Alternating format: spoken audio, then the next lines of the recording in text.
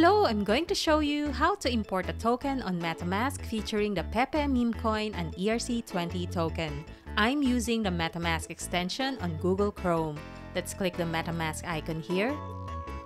Then click Import Tokens.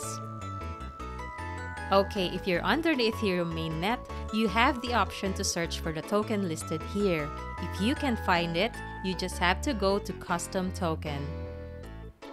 Enter the correct contract address of the token you're going to add here. Just make sure you've got the correct details from a legit source. Be careful of fake tokens. I got the contract address on CoinGecko. Okay, let's go back to MetaMask. Click Import Tokens, then Custom Token.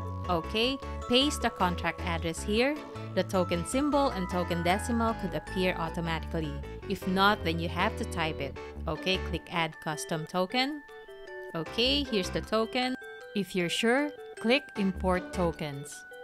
Alright, let's go back to my account. And now, Pepe memecoin is under my assets. That's it. Thank you for watching. Like, share, and subscribe.